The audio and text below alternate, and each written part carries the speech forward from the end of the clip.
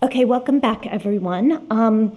We have, in addition to our agenda today, we are fortunate to have our very new CDC Director and ATSDR Administrator, Dr. Rochelle Walensky, who who took over as the CDC Director last week, here to share with us some comments and welcome and introduce herself to the ACIP members. Dr. Walensky? Thank you, Dr. Cohen, and thank you all for inviting me here today and to meet with all of you. And, I'm very proud to serve as the very new CDC Director, and I'm just really grateful to be part of this incredible CDC community. I want to mention that I recognize the critical importance of immunization practices, and while you all have doubled down on your work during COVID, I also recognize that your work is critical, not just during times of COVID, but really for important childhood as well as adult immunization practices.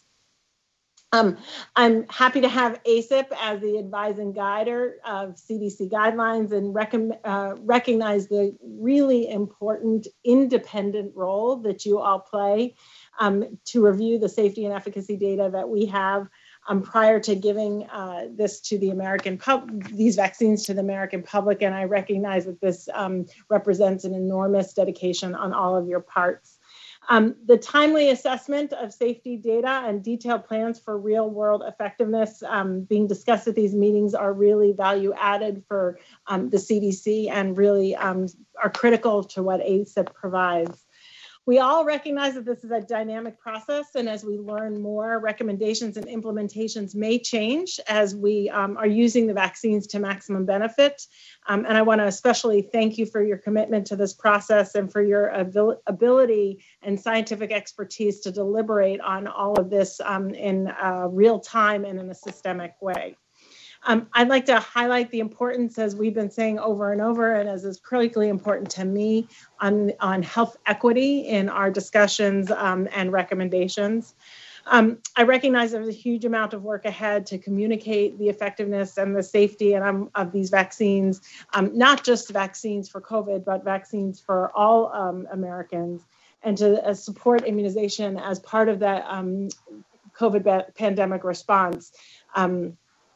And I look forward to learning more from you as you continue to deliberate new vaccines that are on the horizon and new vaccines to come.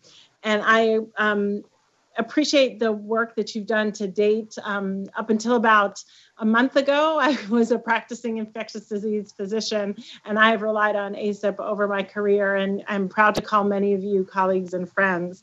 So I just wanted to thank you for having me today. I know that the meeting that you're having today was a newly planned meeting, and that you have put in an extraordinary amount of time and energy through your career, but over this last year, especially in thinking about vaccine safety and effectiveness. And probably we'll have a lot more of that to come as hopefully new vaccines emerge. So thank you so much for all you offer to ACIP, to the CDC, and to the American population. Thanks, everybody.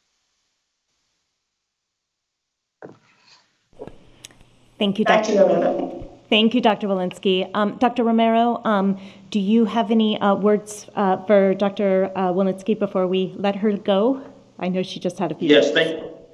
Yes, thank you very much. I'll make it very quick. I know that your schedule is very tight and you're probably trying to get a lot done in a very short period of time. So on behalf of the ACIP, its voting members, liaisons, ex officios, we welcome you, and we're happy to hear that our work is recognized and that it is beneficial in advising you, and we look forward working with you and providing you recommendations into the future. So thank you very much for taking time out of a very busy schedule to talk with us. Thank you, Dr. Walensky. We are going to move back into our regular agenda. We are hoping and know that Dr. Walensky will be with us again over the coming months. But Dr. Romero, is everyone ready to go into our discussions around vaccine safety? I believe we are. So let's go ahead then. Dr. Lee, would you please talk about Vaccine Safety Technical Subgroup, VaST introduction.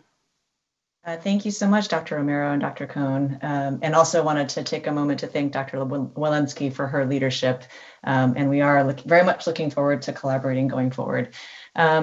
For today, I'm happy to be able to provide an update on behalf of the VaST group, which includes my co-chair, Dr. Bob Hopkins, who is currently chair of the National Vaccine Advisory Committee. Next slide. As a reminder, here are the objectives of the COVID-19 Vaccine Safety Technical Subgroup, which we just call VaST for short.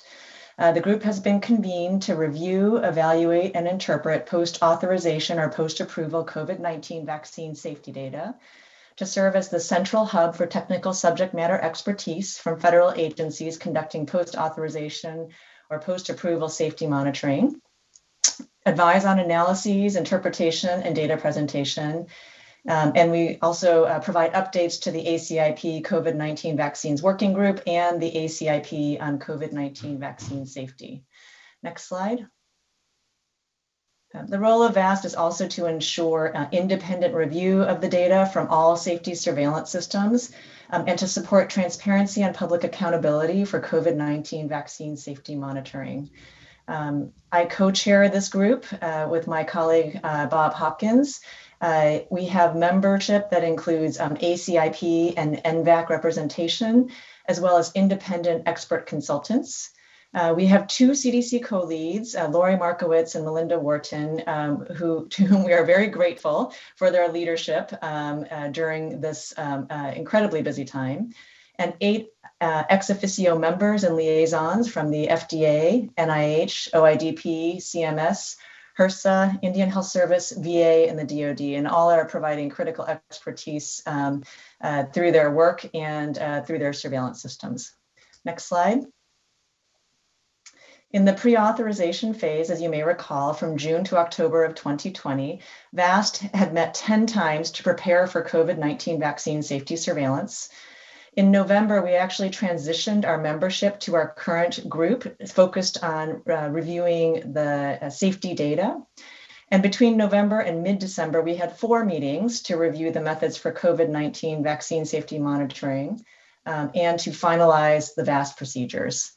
Next.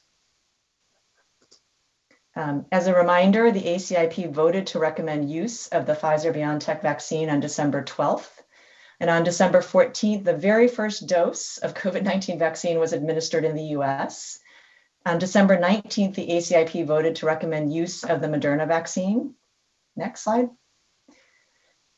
And on December 21st, VaST had its first call to review the safety data exactly 1 week after the first dose was administered in the US. And we have had 6 meetings to date to review the data, and we are only 6 weeks into the vaccination program in the US. Next slide. At this point in the vaccination program, we have been primarily reviewing information from VSafe, the VA Adverse Drug Event Reporting System, which feeds into our national VAERS databases, and CISA. Next slide. And we're just beginning to see some very early data from 2 of our systems that have population-based data available. Next. As a brief description of our process, we are currently doing a weekly review of available data on vaccine administration and adverse events of special interest. We believe in a model of shared learning about safety. All members, federal partners, and subject matter experts are present for the presentation of data from multiple systems. And in order to ensure independence, VaST members also have a separate session to discuss the findings. Finally, VaST provides a summary and interpretation of the aggregate data to the ACIP Secretariat on a regular basis. And we're committed to ensuring ongoing and regular communication with the ACIP COVID-19 Vaccines Work Group and the ACIP in our open public meetings. Next slide. Today, you'll hear a broad range of vaccine safety updates from Dr. Tom Shimabukuro, who is providing a summary of key information shared by multiple safety surveillance systems. And we'll finish this session with a discussion and VaST's interpretations of the findings to date. Next slide.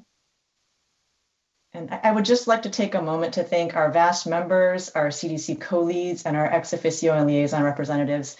All of these individuals have gone above and beyond in dedicating their time and expertise to support the vaccine safety system in the US since day one of our vaccination program.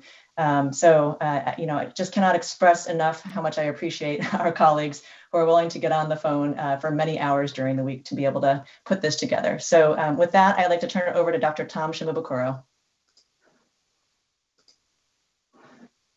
Thank you, Dr. Lee. And good afternoon or good morning, depending on where you are. Today, I'll be giving a COVID-19 vaccine safety update. Next slide. Next slide. I'll be covering VSafe. I'll be giving a VAERS surveillance update, a ACIP project update, a VSD surveillance update, then an update on anaphylaxis following COVID-19 vaccination, and finally, a summary of data on reports of deaths and mortality following COVID-19 vaccination. Next slide. So starting off with VSafe, next slide. Just to remind you, VSafe is our smartphone-based text to web survey monitoring system. And for the data that I'm going to present today, I'm going to be focusing on the week one, the 0 to 7 days, where we do daily check-ins and ask questions about reactogenicity. We also do a health impact assessment. After that first week, we do weekly check-ins, doing health impact assessments up to 6 weeks, and then 3, 6, and 12 months. And if a person reports on one of these health impact assessments at any check-in that they receive medical care, we follow up in VAERS to take a VAERS report if appropriate. Next slide. So our enrollment in VSafe has been brisk. You see in this table, you have the total number of reported dose 1 doses in the United States for the 2 vaccines. And that's a total of about 21.8 million. And we have just under 1 million VSafe registrants that have completed at least one health check-in for the Pfizer-BioNTech vaccine, and just over 1 million for the Moderna vaccine.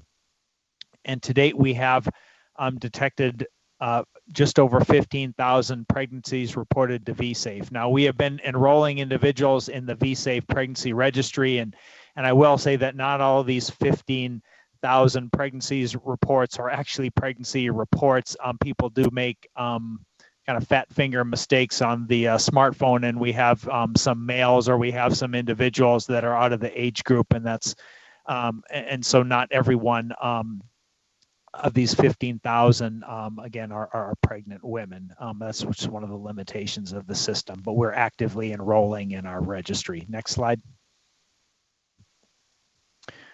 So this table shows the reactogenicity that enrolled individuals are reporting day 0 through 7. It's kind of a combined analysis.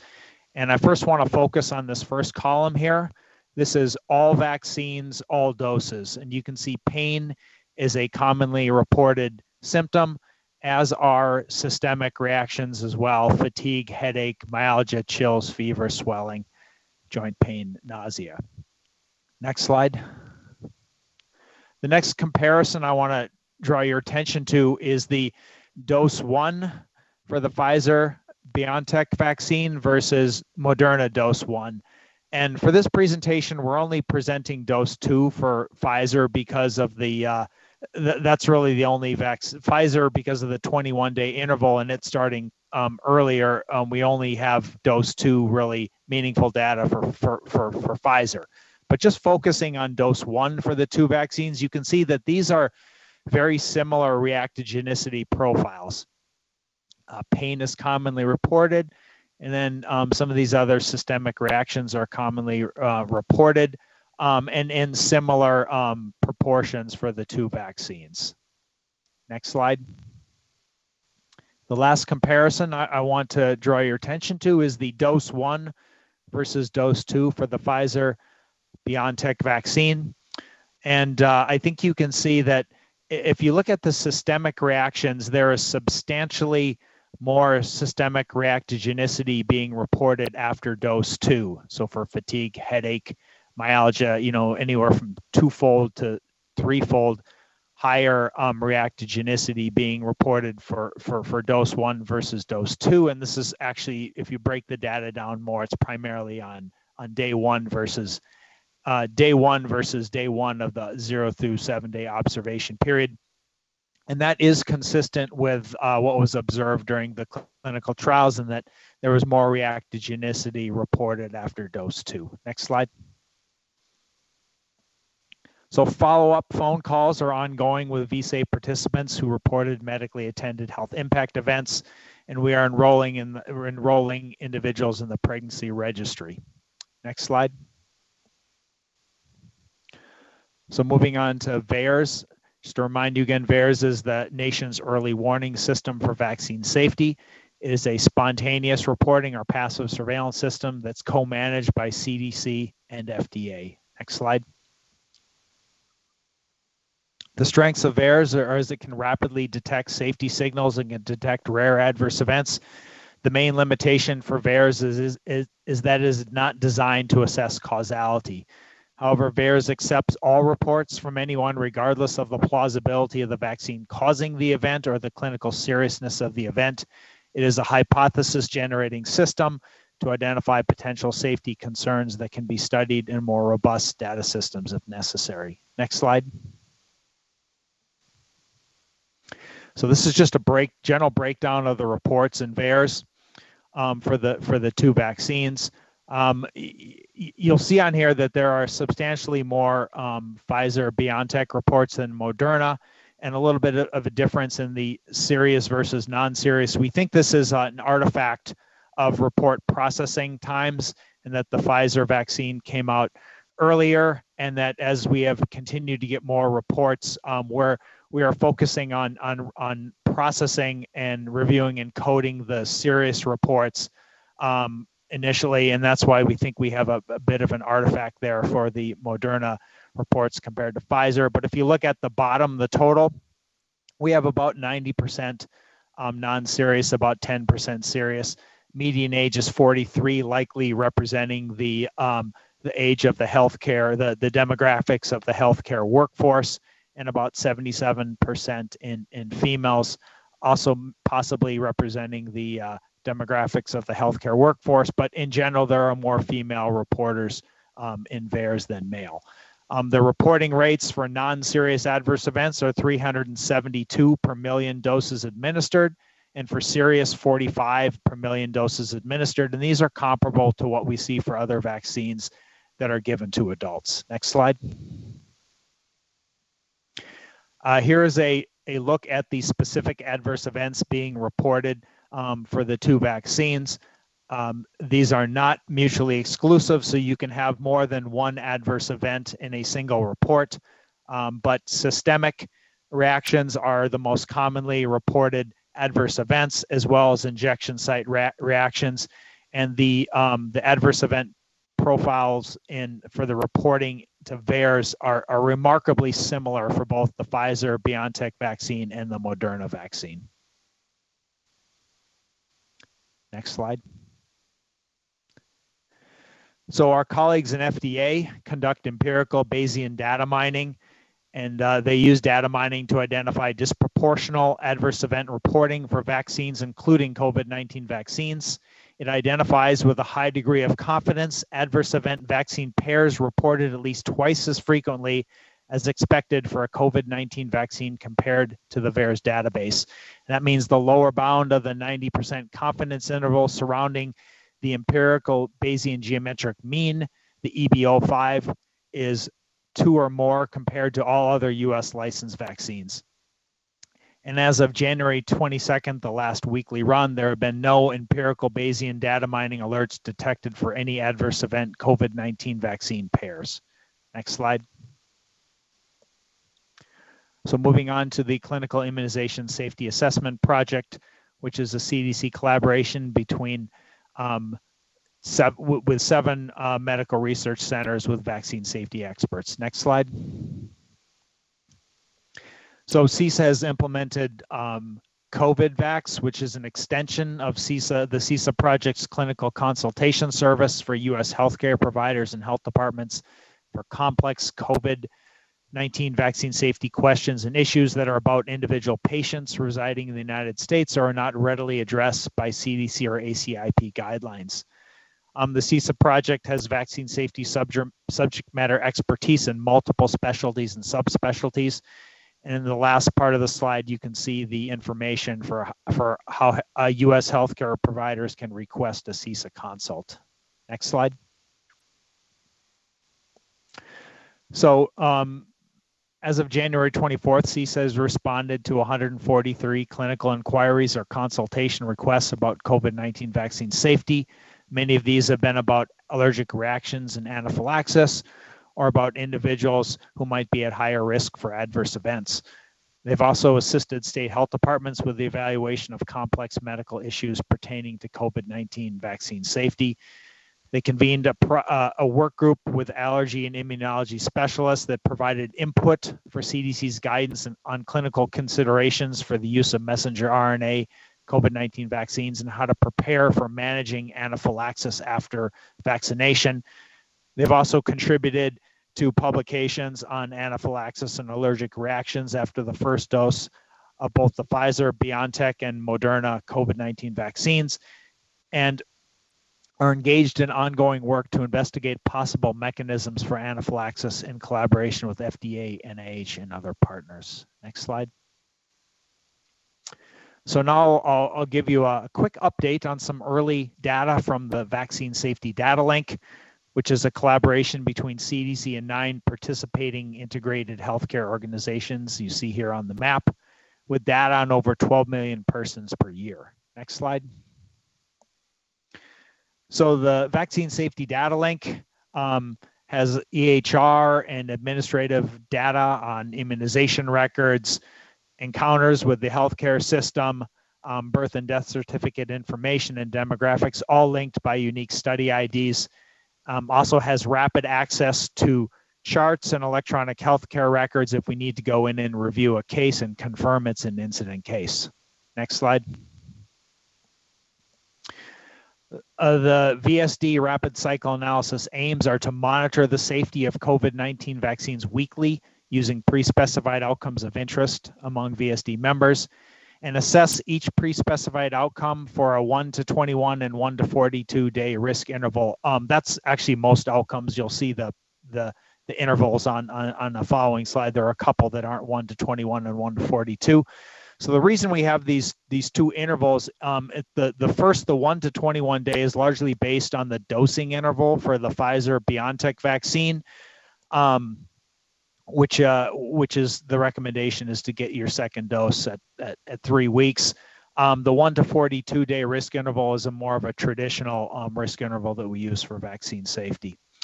We're also going to describe the uptake of COVID-19 vaccines over time among eligible VaST members. Next slide. So here's a look at the vaccination data through January 16th. And the numbers are kind of small, but on the left-hand side, you have Moderna, in the middle, Pfizer. Then on the right-hand side, you have total. And the totals are about 162,000 doses, first doses administered through January 16th, and about 34,000 dose 2. We anticipate we'll get substantial vaccination in the VaST population when we move to a more broad-based immunization program and start vaccinating the general public. Next slide. So here's a look at that same data, but by age group. And I want you to focus on the right-hand side under the total doses. But you'll see most of these doses are administered in the age group 18 to 49 years, a substantial number in the 50 to 64, and then smaller numbers in the 65 to 84 and 85 plus. This likely represents the VaST vaccinating a lot of healthcare workers, many of which fall into that 18 to 49-year-old age group. Next slide. So these are the preliminary results of the VaST unvaccinated concurrent comparator analyses The outcomes there are on the left-hand column. I know this is a busy slide, but these are the 20 plus, I think 21 outcomes or maybe 22 outcomes that we are monitoring. The type of analysis we're doing right now is the unvaccinated concurrent comparator. That allows us to get data, the quickest data, if you will. We have other analyses which will come online fairly shortly. And you see the risk intervals, you see the events in the vaccinated, events in unvaccinated, and then the signal right now is based on a rate ratio and a p-value. And as you can see, we're still fairly early on. For a lot of these outcomes, there are actually no events in the vaccinated individuals, so we actually can't do an analysis on those. But for the ones we can, we have no signals yet. Next slide. So the next steps, our next analysis that we're going to move to is the vaccinated concurrent comparator analysis, and that will start when we have informative comparator follow-up available, which we expect within a week or so.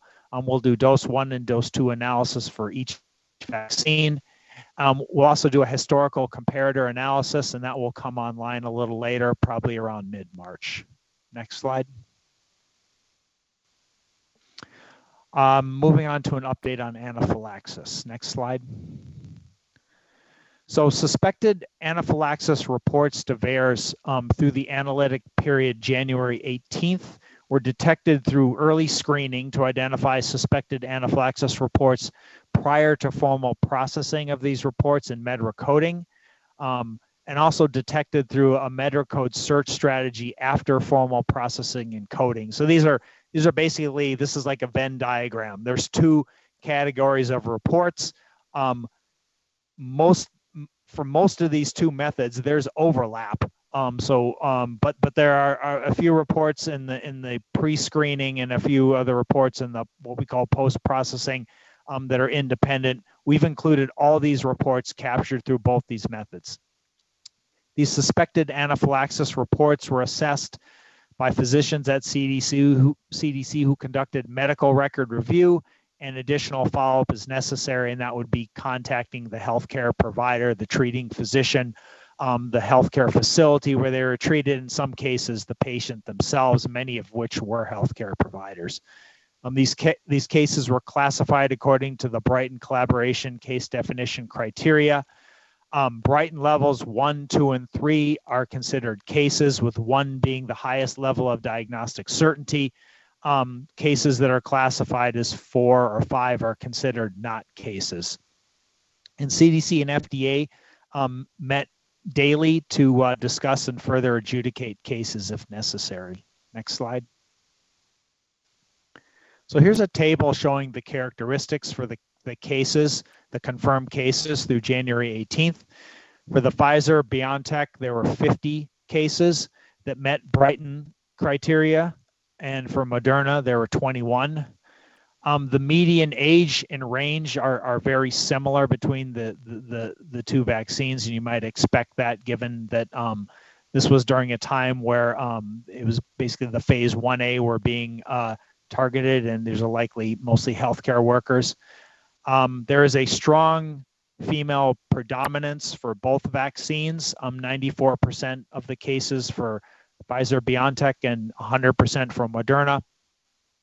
I will say that about just over 60% of the initial doses have been administered in women, and prior surveillance reviews and VAERS of anaphylaxis have also noticed this female predominance as high as 80% on a previous review that looked mostly at flu vaccine. These cases tended to occur quickly after vaccination. 10 minutes was the median onset for both vaccines. The overwhelming majority had symptom onset within 15 minutes, and then most, 90% for both, had onset within 30 minutes. High percentages in both, in the cases for both of the vaccines, documented a history of allergies or allergic reactions, many to drugs and foods, and a substantial percentage had a history of prior anaphylaxis. And this occurred following drugs, foods, contrast media, vaccines, insect stings, and in some cases unspecified. Most of these cases for both vaccines occurred after first dose, and this likely represents where we are in the immunization program right now, although there were a handful of second dose anaphylaxis cases as well. Next slide. Here's a figure showing the onset. As you can see, there is clustering within 15 minutes of vaccination. Again, 90% for both vaccines occurring within 30 minutes, and several cases with onset greater than 30 minutes.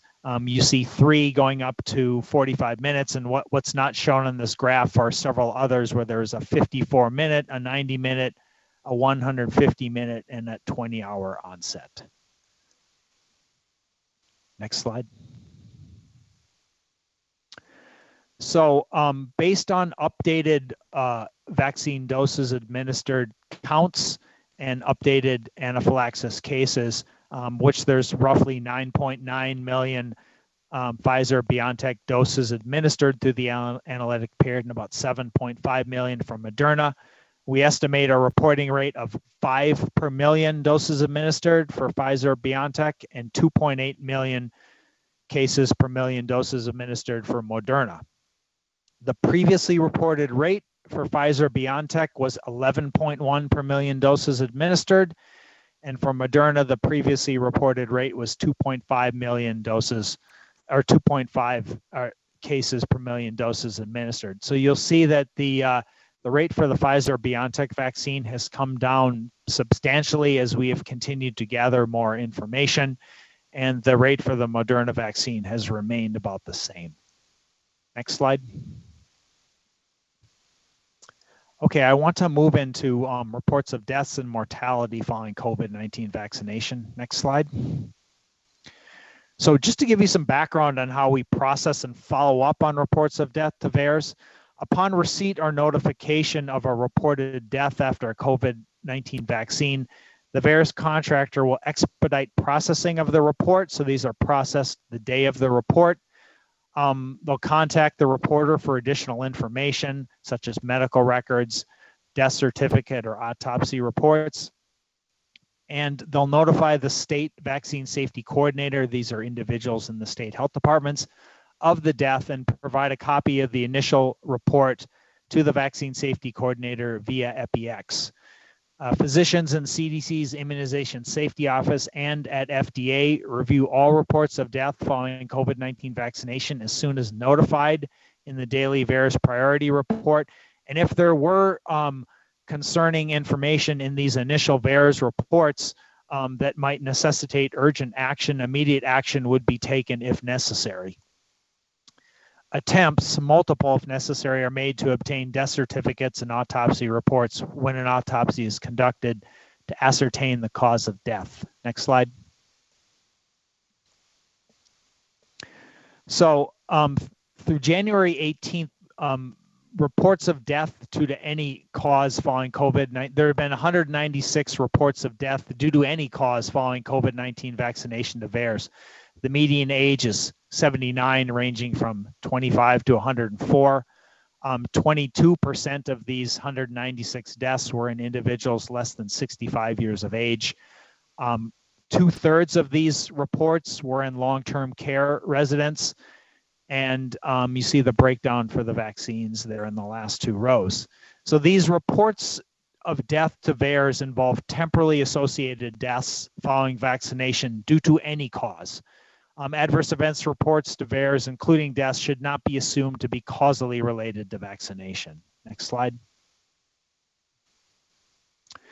I'm going to focus first off on reports of death and background mortality in long-term care residents. Next slide. So when looking at these reports of death in long-term care residents or in any reports of death, it's important to know about background mortality in general. And we did some calculations to provide you with an expected count to put these reports into perspective. So we estimate that about 2 million vaccine doses administered, there are about 2 million vaccine doses administered in long-term care facilities through January 18th. That's based on the COVID data tracker.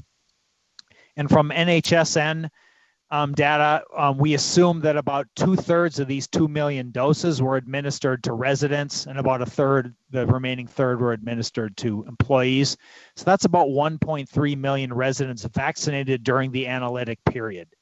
We're also assuming a 22% annual mortality rate, which is based on published literature, and that equates to about 286,000 deaths in these 1.3 million residents.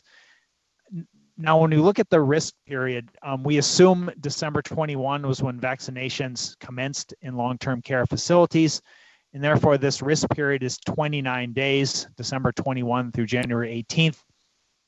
Some people could have 1 day of risk, some people could have 29 days of risk. So we basically split the difference and we look at 14.5 person days, which is the midpoint of the risk period, and that equates to 4% of a calendar year. Next slide.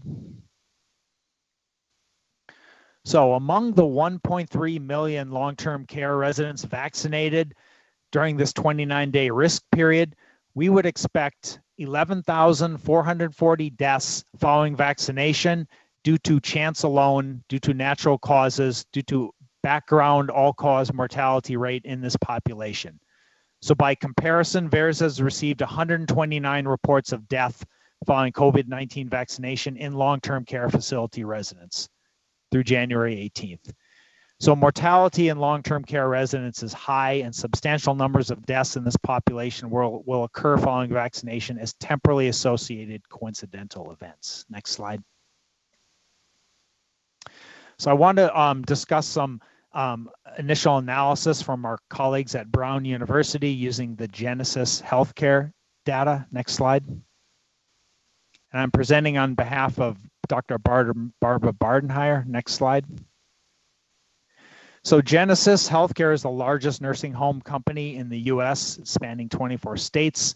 It includes 284 facilities with about 25,000 residents. And vaccination began in these facilities on December 18th. And what the Brown investigators did was assess 7-day mortality rates among vaccinated and unvaccinated residents in 118 facilities, as well as 17,000 residents in the 166 facilities that started vaccinating after January 1, 2021. Next slide.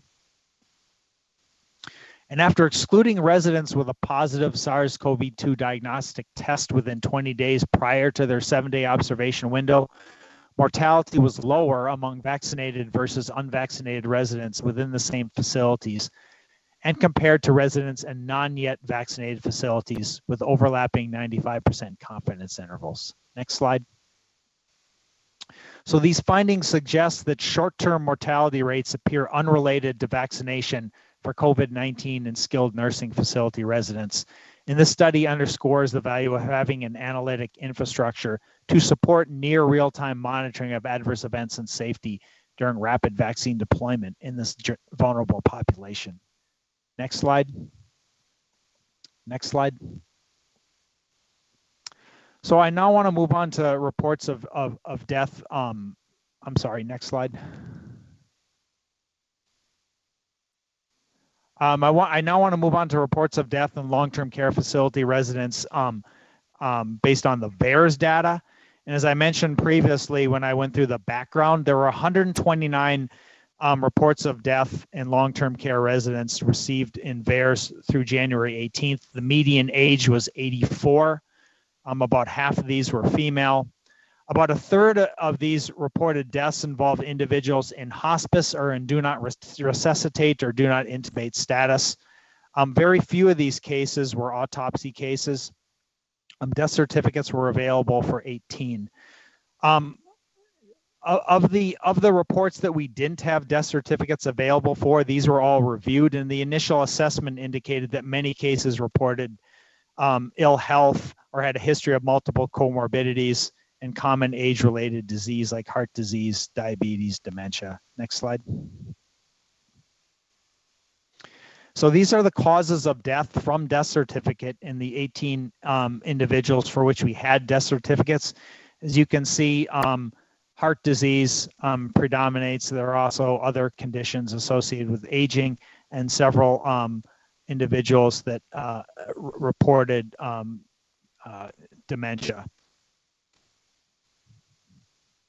Next slide. So our overall impression is that mortality in long-term care residents is high due to the underlying health status in the long-term care resident population. The available evidence from VAERS monitoring and the Genesis population-based surveillance does not suggest a safety problem with respect to deaths in older adults residing in long-term care facilities.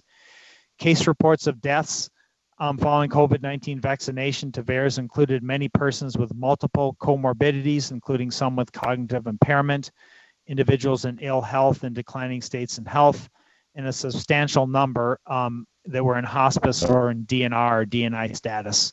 The deaths in long-term care residents following COVID-19 vaccination are consistent with expected all-cause mortality in this population. Next slide. And our findings are also consistent with the findings of the Global Advisory Committee on Vaccine Safety from the WHO, which they concluded that the data did not suggest any unexpected or untoward increase in fatalities in frail elderly individuals, and that the causes of death were consistent with all-cause expected numbers and all-cause mortality in this population. Next slide. So I do want to cover reports of death in individuals in community dwelling settings and those less than 65 years of age. Next slide. But before I do that, I also want to talk about background rate in community dwelling, otherwise healthy individuals. We did want to get an idea of what we might expect to see as far as sudden and unexpected death, and our estimates were based on this publication from Sang et al. In Circulation, where the risk of sudden cardiac death was 29.6 per 100,000 person years. The inclusion criteria was sudden unexpected death, either within an hour of symptom onset for witnessed events or within 24 hours of having been observed alive and symptom-free unwitnessed, if they were unwitnessed. Next slide. So using similar calculations where we looked at the number of individuals vaccinated, looked at the risk period, and calculated person years, we came up with an expected number of sudden cardiac deaths of 168 in these 13.7 million community dwelling residents that we estimate were vaccinated during the period December 14th to January 18th. And during the same period, reported to VAERS, sudden cardiac deaths amounted to 18 deaths. So substantially more expected sudden cardiac deaths than were actually reported to VAERS. Next slide.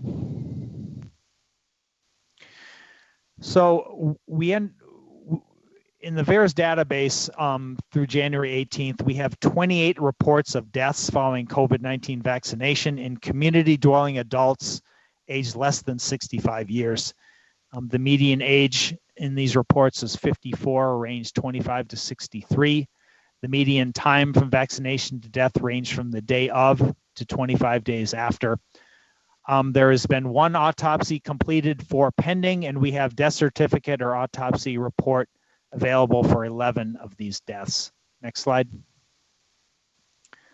So here is a listing of the cause of death from death certificate or autopsy report, and you'll see again that heart disease, cardiac issues account for the majority of these, and there are some other causes like drug overdose or complications from lung cancer and COVID-related causes of death. Next slide. Next slide. So to sum up, as of yesterday, approximately 23.5 million COVID-19 vaccine doses have been administered in the United States. During the time, the US government has implemented the most intense and comprehensive vaccine safety monitoring program in history. Overall, the safety profiles of the COVID-19 vaccines are reassuring and consistent with that observed in the pre-authorization clinical trials. Anaphylaxis has been observed following messenger RNA COVID-19 vaccines, though rarely. The data do not suggest a signal with respect to overall safety or deaths following vaccination in older adult residents of long-term care facilities. And finally, additional population-based monitoring systems will continue to gather safety data as vaccination increases and the immunization program broadens. And I'm specifically talking about systems like the CDC's Vaccine Safety Data Link, the FDA monitoring and CMS data, and the VA electronic health record. Next slide. I'd just like to acknowledge the contributions of investigators from the following organizations. Next slide. And that concludes my presentation. Thank you very much, Dr. Shimabukuro. Rather than take questions right now, we're going to proceed on to Dr. Lee's presentation and then open it up to questions for both, if you don't mind. So, Dr. Lee, would you presentation on VaST assessment of safety data? Yeah, thank you very much. I wanted to give Dr. Shimabukuro a break from speaking for just a few minutes. Next slide, please. VaST believes that these well-established vaccine safety surveillance systems that remain the cornerstone of COVID-19 vaccine safety monitoring in the U.S. In addition, novel approaches to surveillance, such as vSafe, have enriched our understanding of COVID-19 vaccine safety in the early phases of vaccine deployment. And as you've heard, VaST is meeting weekly to review all available data and to ensure a coordinated approach across multiple safety surveillance systems. Next slide. Consistent with previously published clinical trial data, local and systemic reactions are commonly reported following vaccination in vSafe and VAERS. And it appears to be qualitatively similar at this point for Pfizer and Moderna vaccines. During the early phases of the US vaccination program, and particularly in the first few months, we primarily rely on data reported to VAERS. However, as Dr. Shimabukuro noted, the limitations of these data are that it's numerator-only data, it's really descriptive in nature, and these data are subject to reporting bias. As the US vaccination program matures, we will begin to rely more on the data coming from population-based surveillance systems, such as the VSD, CMS, and VA, as well as Genesis, to understand the risk of adverse events of special interest following vaccination. These systems have numerator and denominator data within a well-defined population, and comparison groups are available to ensure we have a good contextual understanding of the benefit-risk balance. Next slide. Sorry, I hear some background noise. Thank you. VaST interpretation to date, anaphylaxis following COVID-19 vaccines is clearly being closely monitored. The estimated rates that Dr. Shimabukuro provided currently range from 2.8 to 5 per million doses using Brighton collaboration criteria. And in response, CDC has recommended risk mitigation strategies, including screening for risk prior to vaccination, monitoring for symptoms post-vaccination, and early recognition and management of anaphylaxis on site. In addition, provider and patient education is ongoing by CDC and partners. Next slide. As an example of the timeliness of the response to potential vaccine safety signals, our federal safety colleagues have published the available data on allergic reactions following the Pfizer vaccine on January 6th, the Moderna vaccine on January 22nd, and a clinical update in JAMA on January 21st. Next slide. In addition, anaphylaxis has been a topic of discussion at our ACIP meetings, on COCA calls, and on other calls with broad clinical audiences to ensure that we are safely delivering vaccines to patients and the public. CDC has developed a pre-vaccination checklist that incorporates questions about prior known history of severe allergic reactions. And clinical guidance documents are continually and in real time updated to ensure that individuals who are at risk for an allergic reaction are monitored for 30 minutes post-vaccination, and that all vaccination sites are prepared to diagnose and manage severe allergic reactions on site. So over the course of the past 6 weeks, you can see that our safety systems are working quickly to ensure a timely response. Next slide. Serious adverse events following COVID-19 vaccination is being closely monitored. Data in the US and Europe suggests that case reports of death are consistent with all-cause mortality rates, particularly in frail elderly individuals. And it's important to remember that COVID-19 vaccines are designed to prevent COVID-19 related mortality, but not mortality due to other causes. We anticipate additional vaccine safety surveillance systems will begin reporting data as we start to vaccinate a larger proportion of the US population. And VaST will continue to update the ACIP COVID-19 vaccines work group, the ACIP Secretariat, and the ACIP on a regular basis. Next slide. And with that, I'll conclude. And if it's okay with Dr. Romero, we'd be happy to open up this session for questions. So the sessions are open for questions. Dr. Alt. I guess this question's for either of you. When do you plan to look at the pregnancy data that was either generated from VSafe or the VSD system? For VAERS, I mean, we are currently reviewing that data as it comes in. There's limited data available right now, and we would be happy to present that at a future ACIP meeting. The VSafe data, we're in the process of enrolling individuals into the pregnancy registry, and we want to start looking at that data pretty quickly, and I think there would be an opportunity to present that information at a future meeting as well. And then did you ask about VSD as well?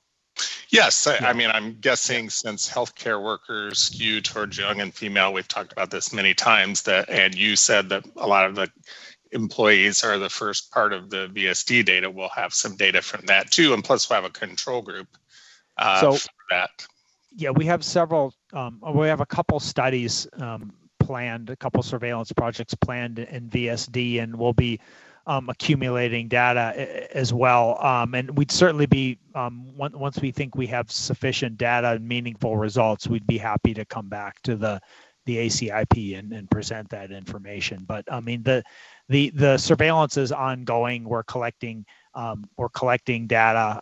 It's an active process right now, and I think when we have sufficient data, we'd be happy to come back and present that. Thanks. Dr. Chen. Yeah, thank you for the terrific presentation of the safety information. This is a question that may be parallel and independent from your group, but perhaps you might be able to answer it. And this is that there was the more recent updated guidance about severe but non-anaphylaxis reactions. And I know that there's movement within some of my colleagues, at least, in the allergy immunology community to talk about desensitization protocol guidelines or something like that to give further guidance for these non-anaphylaxis events. Is there any movement within the safety group to discuss some of these approaches, or if any of these were events that were classified in the, say, Brighton class 4 or 5 categories? I'm going to defer to my colleagues that are working on the clinical guidance for the first part of your question. As far as the allergic reactions that were in the publications, basically we cast a very wide net. So we looked for any allergic reactions that were severe or suggestive of anaphylaxis. And then we reviewed those, and they basically fell into 3 different buckets. Either they were anaphylaxis according to Brighton, or they did not meet Brighton criteria, but they were judged to be allergic reactions, or they were judged to be non-allergic reactions like vasovagal or anxiety-related reactions. But as far as the clinical guidance, I'm going to have to defer to others who are working in that space. Thank you. Dr. Goldman. Thank you, sir. As always, excellent presentation, greatly appreciated. First, a comment and a question, especially with the reactogenicity. I think it's really incumbent on us who are vaccinating patients to really stress to them and make them well aware of the potential reactions. I personally experienced the fever, chills, and rigors after that second dose, and they were quite severe, to make sure that the patients are aware of it so that they will come back and do their second dose. But my question is, did they look at either with the reactogenicity or the anaphylaxis patients who previously had COVID infection and received the vaccine? And did they tease apart that data, or was this just all comers? I think that the data on, we didn't specifically look at that, although that information may be captured in the VAERS report. So I think anecdotally, we've heard about previous infection and the possibility of more severe reactogenicity when getting a dose of COVID vaccine. And we're exploring options where we can use the VSafe data to see if we can further investigate that potential safety issue. I think there's limited data on that right now, but we are looking at ways to which we can get better information on that. Thank you. Dr. Sanchez. Thank you, Jose. Thank you for the reassuring information, although the reactogenicity is, there's no question it happens. But my comment was actually related to the previous one, and there's a lot of anecdotes about people who've had COVID-19 previously who are having reactions who I'm being told by them that it was actually worse than the original infection. And I think it's really important to be able to capture that in VSafe. I don't know if you can add that or some way of changing that. Have you had COVID-19 before? Because it's not asked. So I do think that that's really important. So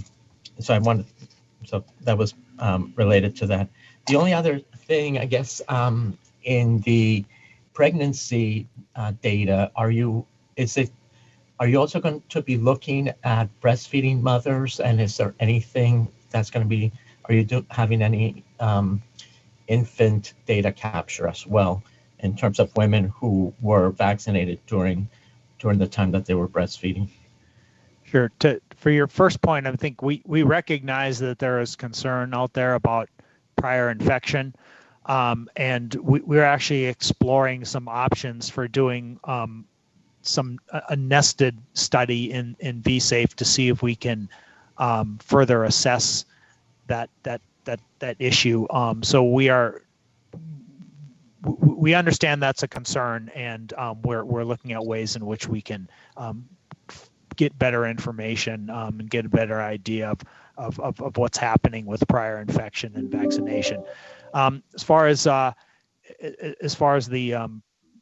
maternal safety activities, the VSafe pregnancy registry is enrolling women through the duration of their pregnancy and then following the infants out for 3 months. So we will get information on infant outcomes through the VSafe pregnancy registry.